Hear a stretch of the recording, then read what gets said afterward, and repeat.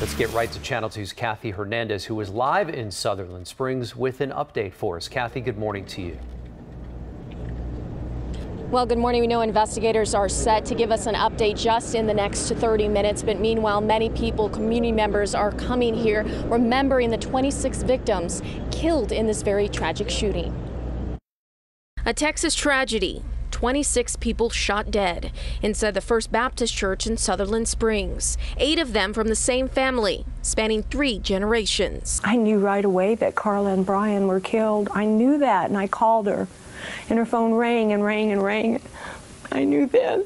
The gunman killed the visiting pastor, Brian Holcomb, along with his wife, Carla, their son, Danny, and his 18-month-old daughter, Noah, and his sister-in-law, Crystal, who is pregnant. Her husband, John, did survive, but she and 3 of her 5 children did not. Just the worst feeling, knowing those individuals and knowing his children and his wife were all gone. And other families shattered. Joanne Ward and her children, Brooke and Emily, killed. Their brother, 5-year-old Rylan, shot 5 times, alive, but fighting for his life. And daughter Rihanna, hid under a pew. A bullet shattered her glasses, but she was spared. Pastor Frank Pomeroy and his wife Sherry were out of town at the time of the shooting. Their daughter, 14-year-old Annabelle, was killed.